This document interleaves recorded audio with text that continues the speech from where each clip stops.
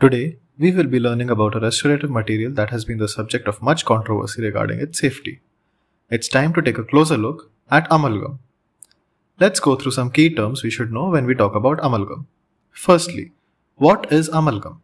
Amalgam is an alloy which contains mercury. Now, you may be wondering what an alloy is. Simply put, an alloy is a metal made by combining two or more metallic elements, especially to give greater strength or resistance to corrosion. Now, the technical definition for dental amalgam is an alloy that is formed by reacting mercury with silver, copper, and tin, which may also contain palladium, zinc, and other elements to improve handling characteristics and clinical performance. This definition tells us all that we need to know about the composition of amalgam. Mercury is a liquid at room temperature. When metal particles are mixed with mercury, the outer portion of the particles dissolves into the mercury. At the same time, the mercury diffuses into the metal particles. When the solubility of the metal in mercury is exceeded, crystals of mercury containing compounds start to precipitate within the mercury. Simply put, you can compare this process to adding sugar to water until the sugar stops dissolving. During this period of reaction, the metal particles coexist with the liquid mercury, giving the mix a plastic consistency. This basically means that the mixture can be adapted to any shape with light pressure. As the content of liquid mercury in the mixture decreases, the mixture hardens. This process is called amalgamation, and this material has been used for restoring tooth structure. The first use of amalgam for tooth filling was recorded in Chinese medical literature in 659 AD. Before these alloys are reacted with mercury, they are known as dental amalgam alloys or alloys for dental amalgam. They are usually provided as either irregularly shaped particles produced by milling or lathe cutting a cast ingot of the amalgam alloy, or as spherical particles produced by atomizing the liquid alloy in a chamber filled with inert gas, or as a mixture of both lathe cut and spherical particles. Let's have a look at the classification of amalgam. It is now customary to classify amalgam alloys as either low copper, in which the copper content is 5% or less, or high copper alloys, in which the copper content is 13 to 30%. In both types, the major components are silver and tin. In modern dentistry, the low copper formulations have been essentially totally replaced by the high copper formulations due to the improved strength, corrosion resistance, marginal integrity, and overall clinically proven better performance of the high copper ones.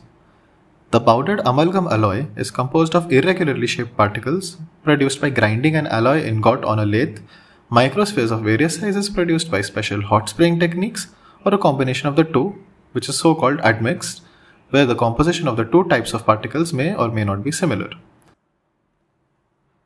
The irregular lathe-cut particles are made from an alloy of silver and tin, where the ratio of the two elements approximates the intermetallic compound silver stannine. These are typically used in the admix alloys.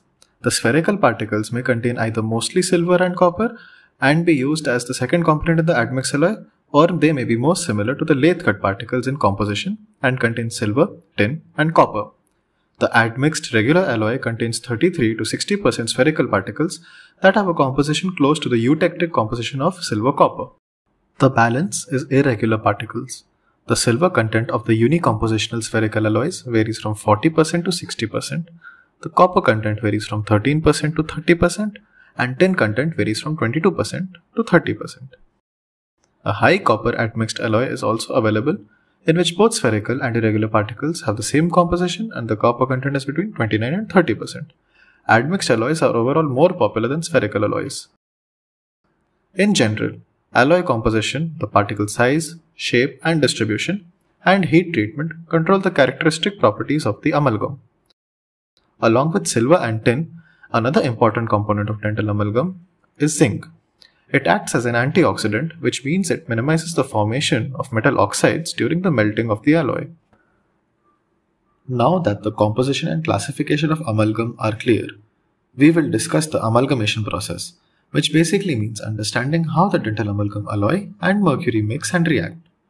All dental amalgam alloys have silver stannine as their primary component, which reacts with mercury to form a silver-mercury compound, the major matrix phase of the set amalgam. The amalgam alloy is mixed thoroughly with liquid mercury in a process called trituration. During this process, the mercury initiates a reaction with the alloy to form predominantly a silver-mercury compound Ag2Hg3, known as the gamma-1 phase. This phase acts as a matrix to hold the unreacted amalgam alloy together. While crystals of the gamma 1 phase are being formed, the amalgam is relatively soft and easily condensable. It is also carvable. As the time progresses, more crystals of gamma 1 are formed. The amalgam becomes harder and stronger, and it is no longer condensable or carvable. In high copper admix alloys, additional copper has been typically supplied by adding spherical particles of the silver copper alloy to the silver tin alloy. Therefore, while mercury is dissolving mainly the silver and tin in Ag3Sn, as described earlier, very little of the silver copper particles are dissolved.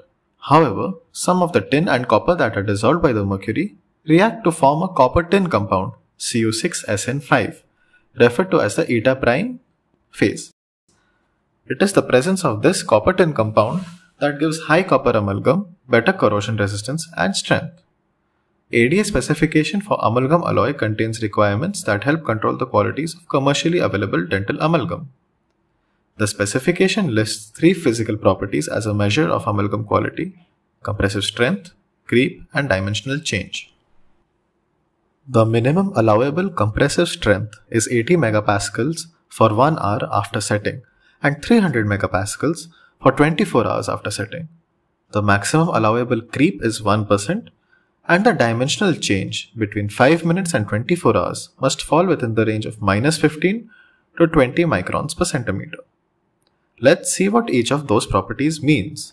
Compressive strength is the resistance of a material to breaking when a compressing force is applied to it.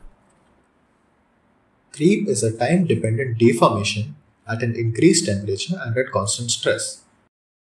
Dimensional change is the increase or decrease in the volume of a substance due to diffusion of molecules from the surface of the substance.